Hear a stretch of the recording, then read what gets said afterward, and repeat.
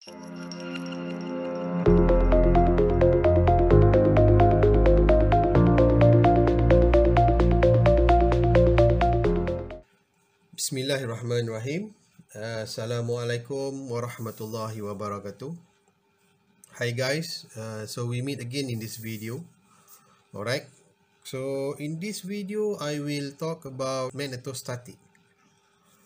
Alright, in a magnetostatic we will utilize the last two of Maxwell equation, and because of in this case we are considering a static field phenomena, so that's why any parameters that change towards time will be regarded as zero.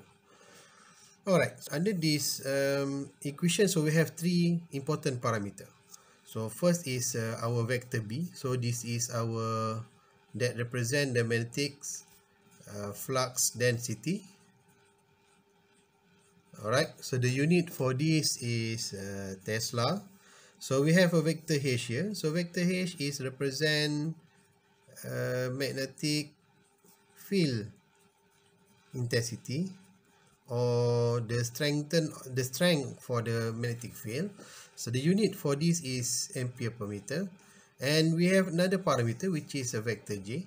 So I guess this vector is quite familiar for you now, okay, because we have been seen this parameter in electrostatic, which is represent the current density. Okay, the unit for this is ampere per meter squared. Alright, so similar like what we have in electrostatic, so in magnetostatic, so we have one expression that relate between these two field parameter, which is a vector of B and as well as the vector of H. By looking to this formula, so we have a vector of B is equal to mu vector of H. Alright, and this value for mu is represent the representative for the material constitutive parameter. Okay, like we have what we have in electrostatic. So basically we have epsilon, so similar to this inside this magnetic field, so we have mu, which is represent the magnetic constitutive parameter. All right, okay, when we have a stationary charge, so we can have one phenomena what we call it as a electrostatic. All right, and then when we move this charge from one point to another with a fix of velocity, so basically we will produce a steady current or a fixed current.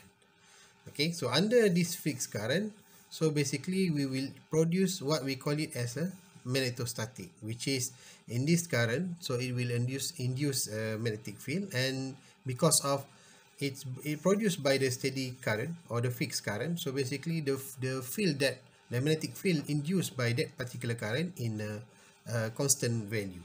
So that particular case, so we call it as a magnetostatic. So as I mentioned just now, in electromagnetic field, so we have permeability or mu. So this mu is one of the material constitutive in magnetic field. Alright, so we have mu is equal to mu r mu naught. So this one is almost similar on what we have in electric field. So we have a relative permeability and air permeability. Alright, so whereas this relative permeability is depending on the several or dedicated material. Alright, and basically for mu naught is represent air permeability. So this is the value for the air permeability, and basically most of the time the material that known as or non-conducting material in a magnetic field having value of permeability is equal to mu naught.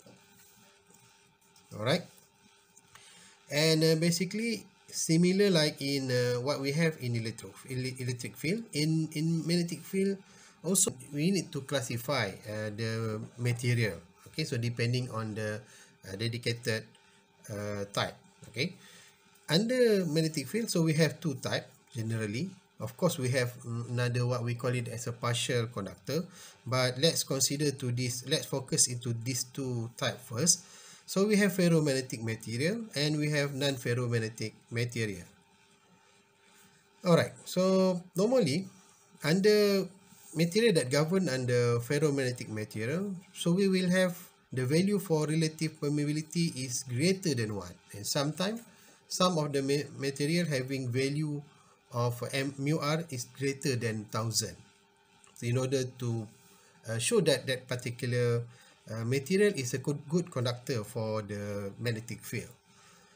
Alright, and basically for the non-ferromagnetic, so we will have our relative permeability is equal to 1, and because of that, for the non-ferromagnetic, so the value for the permeability will be equal to mu 0. Alright, so in electric field, so whenever any energy that we produce in electric field, the storage element of it is, we call it as a capacitor. And most of the time, the energy that store in electric field is in terms of charge. Alright, and in a magnetic field, so we will have the similar analogy or the similar term. Okay, so basically the energy will be stored in terms of flux, and by storing energy in a flux, so basically we will produce what we call it as a inductance. The term that normally that familiar to you when you study about electric circuit. Alright, so similar that what we have in electric field, so we also have a similar concept, what we call it magnetic force in a magnetic field. Alright, as like what we have in electric field, so electric force or Fe is defined as volume of force experienced by a charge located or reside in electric field. Okay, so let's say we have one electric field, okay, induced by some other charge, for example, and then we put another charge here. Okay, so let's say we have a positive particle charge, and then so this charge, because of this charge is reside in electric field, so basically this charge will be experienced by certain force, what we call it, and we call it as an electric force. Alright, so the similar concept that will be applied in a magnetic field. Alright, so we'll have a magnetic force, and the magnetic force is defined as value of force act on a moving charge with a velocity of u reside in a B. So B is a magnetic field. Alright, so generally the force for the magnetic force can be calculated by using this equation. So whereas, so this is our vector for force, magnetic force Fm is equal to Q multiplied by its velocity and cross with the value for magnetic flux density on that particular magnetic field. Right, so the unit for this formula is a Newton. Okay, so whereas the Fm is represent magnetic force, so the unit of it is Newton. So the Q is represent the charge, okay, particle charge, and the unit for Q is Coulomb. So I think this one is quite familiar for you. And because of in magnetic field, so we are only considering a moving charge, a constant moving charge in order to induce our magnetic field. So the U will be, the vector of U will be equal to velocity of the charge, and the unit is meter per second. And because of the existence of the field, alright, so in this particular formula, so we need to consider as well the value for the magnetic flux density. So we have a vector B here, and the vector B here, so as I mentioned just now, the unit for this particular vector is Tesla. Alright, as we can see here, so we involve two different vector algebra. So we have dot product here, and we have a cross product here. Alright, and by using this analogy, okay, so we have, so let's say we have two vector, and these two vector is we perform a cross product or cross operator in that particular vector. Alright, so the result for this operation is equal to n cap So this one is the unit vector, okay, for the result for this operation. So it's equal to cross with amplitude A dot with amplitude B and multiply with a sign between these two vector. Alright, and basically the amplitude for that process is equal to this one. So whereas in this case the n cap value will be equal to 1, right, because of this is one of the vector unit. So based on this argument, so we can rewrite our expression that I shown just now is equal to this one. So whereas the magnitude for the magnetic force is equal to Q, multiply with the amplitude for the velocity. So multiply with the amplitude for the magnetic flux density and the angle between these two parameter or these two vector, which is the vector of u and as well as the vector of b. Alright, so based on the expression that we have been seen just now, so we will have our magnitude for magnetic force will be maximized is the angle between speed and the magnetic flux density is equal to 90 degree. If the direction for the moving charge and the magnetic flux density is the same, so in that particular case, so we have the angle of those vector is equal to 0 or 180 degree. So in this case, so we will have the magnitude for our force will become 0. Alright, so this is how we visualize it. So we have direction of charge here, and this is direction of our vector of b. So the direction should be different with some value of angle, and in this particular case, so we will have the value of force is represented by this formula. Alright, so in order to maximize this value of force, so we need to make sure that the direction of the motion for the electron should be perpendicular to the direction for the magnetic flux density. Alright, so in this case, so we will have the magnitude for the force is equal to Q multiplied by the amplitude of U and multiplied by the amplitude for the magnetic flux density. Alright, and because of the charge will become source of electric field, so in that particular case, so we will have this situation happen in electric field too. Okay, in that case, so instead of we are producing a magnetic force, so we will have another force that induced to, which is electric force. In that particular case, so we call it, because of the charge is experiencing both of electric and magnetic force, so we call it in that particular matter or that particular force as electromagnetic force. And electromagnetic force is defined as Fm plus Fe.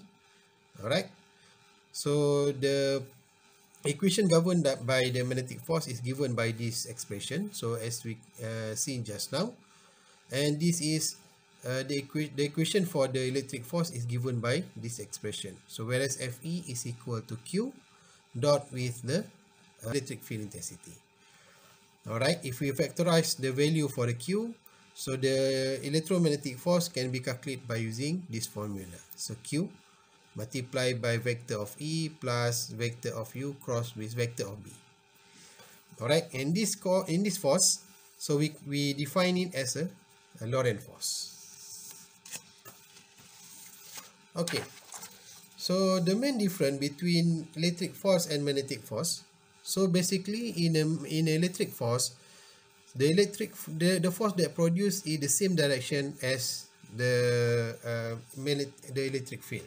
Right, as we can see in this formula, right, so because of we are involving this operation with a dot product, so we will see that basically the force that produced in this particular case is similar direction, okay, between force and as well as the field strength direction. So however, in the magnetic force, so we will have the direction for the force is perpendicular with the vector of B. Okay, so as we can see in this figure as well. So we have, this is our magnetic flux density direction. So this is the direction of the particle charge motion. So we will have the direction of the force is, for example, we consider this is as a plane. So the direction of force will be flowing outside from this plane. Alright, and in electric force, so the force will be experienced on either on the static or moving Q or moving charge. Okay, as long as that particular charge is reside on inside a electric field. Okay, so whether the charge is static or moving, so basically we will have, or we will induce some, what we call it as a electric force. So however, in a magnetic force, the magnetic force is only can be produced in a moving charge only. Okay, because when we have a moving charge, then we can have our magnetic flux density. Okay, and when the charge is static, for example, in this particular case, so the value for the magnetic flux density will be equal to 0 Tesla. Right, so that's why in this particular case, the magnetic force is only exists when we consider a moving charge. In an electric force, so we will have expanding energy. Okay, so in order to displacing a charge, so this is the value for the energy. So dWe is equal to Fe dot dL, and from this particular expression, so basically we can derive what we call it as a potential energy, and the potential energy is equal to dWe divided by Q, and this is, when we solve it, then we will have a minus vector of E dot dL, and when we integrate this, then we will have what we call it as a voltage difference, voltage or potential difference. Okay, so compared to the in the magnetic force, so basically the energy that produced by the charge will be remain constant. Okay, on that particular case, alright, so basically the force that act on this charge will not change the will not change the speed of the moving charge, but only will change the direction of the charge motion. Okay, so we have, this is our equation for the magnetic energy. So it's equal to Fm, so the magnetic force dot with the vector for the n. So this is the distance of the charge motion.